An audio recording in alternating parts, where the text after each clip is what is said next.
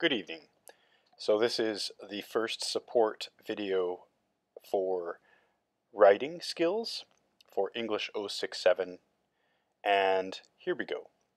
So today we're going to talk about two different aspects of writing that are really important to a lot of the assignments that we will complete this semester. The first half is a general discussion of the successful process of writing, going through each of the steps that you should be aware of and should be using whenever you tackle a writing assignment. That might be for writing essays. It might also be for paragraphs. We will do both in this level. And then the second half we'll look at how we can write paragraphs successfully. So I've kind of given the subtitle here of 2 mini lectures for the price of 1. So we'll go move into the first topic now. So whenever you're writing an assignment, having a correct process to complete the assignment is a solid strategy. So the very first thing you need to do is select the topic that speaks to you. Writing something that you don't have any passion for is not going to be an easy task. So one of the famous phrases that we hear is write what you know. I would say that you could equally make the same type of an axiom of write something you have a passionate connection to. If you can bring your interest, your passion, and your intelligence all together to bear on your topic, you're going to be more committed to the process, and inevitably your voice will be more true to who you are as a writer. And achieving that voice is a really important focal point for any writer. And that makes sense for writing for academic assignments, but also creatively writing. Try to connect with what you're doing. So step 2 is the brainstorming process.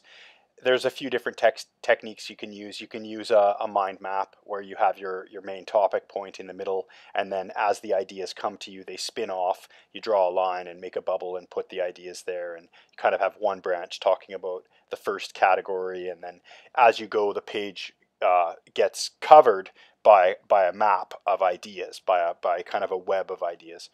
The second brainstorming strategy that I promote is called a T-chart, and T-charts are useful for comparison and contrast.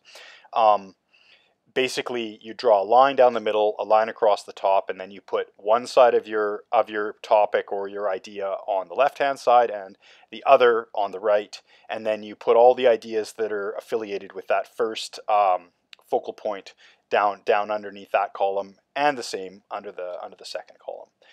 After brainstorming, you want to start your outlining and planning phase. Basically, what you're doing here is you've already kind of generated a lot of the ideas.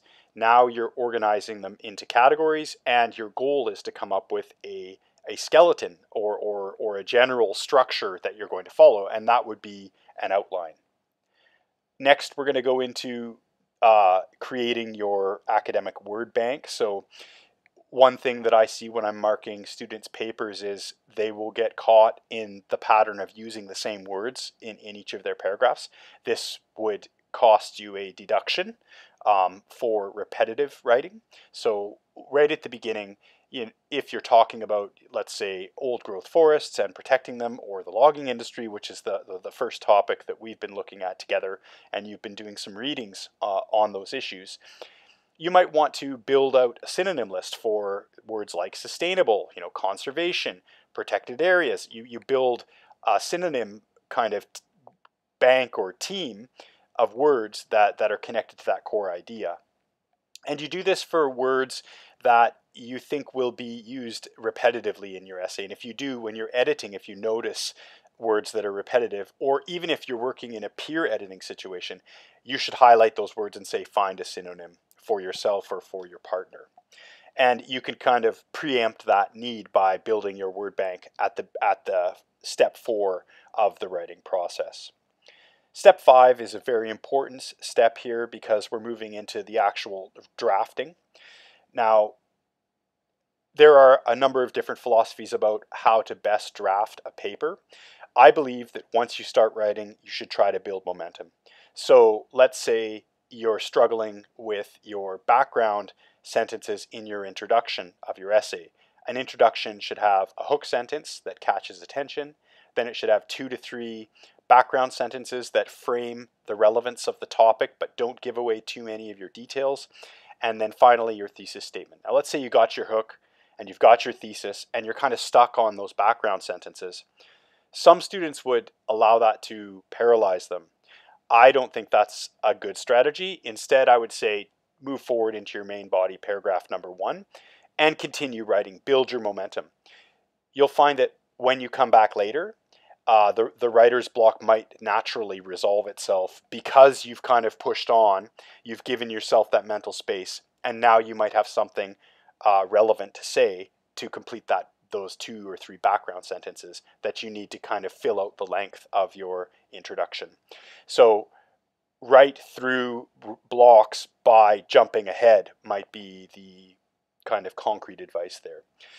You should try to complete your first draft within a 24 to 48 hour period of time, I would say, because if you have too much time between initially sitting down on draft 1, what actually happens is there isn't real consistency in the voice, in kind of the flow or the connection between your ideas. So I think that, kind of block off that main writing time and then really try to apply yourself to completing the draft is a good strategy.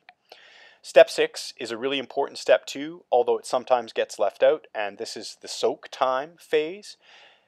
Basically what this is you give yourself a break from writing. So you've kind of really gone at it diligently here to get through these first 5 steps, or at least as a writer I usually do. I kind of look at my topic, I do my brainstorming, I build that skeleton, I think about some words I might want to use, and then I jump into the drafting for draft 1. When you finish that draft 1, you should give yourself 24 hours again, or 48 hours maybe, even that much time might be useful, to not work on the paper.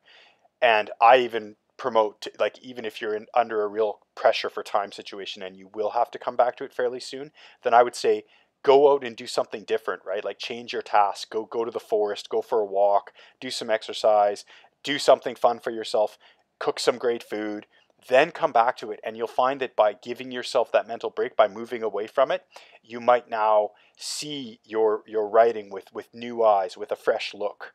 And this will often help students move from wearing that writing hat to wearing the editing hat. And the 2 skills, although they are connected, they are different. So soak time can help you to kind of achieve that objectivity. Then you're going to come back after your soak and you're going to revise for draft 2. And finally, submit your paper. So in a nutshell, that is the writing process. It's good to kind of have an idea of the steps because it also helps you to see where you are, kind of how you're progressing through the body of your work.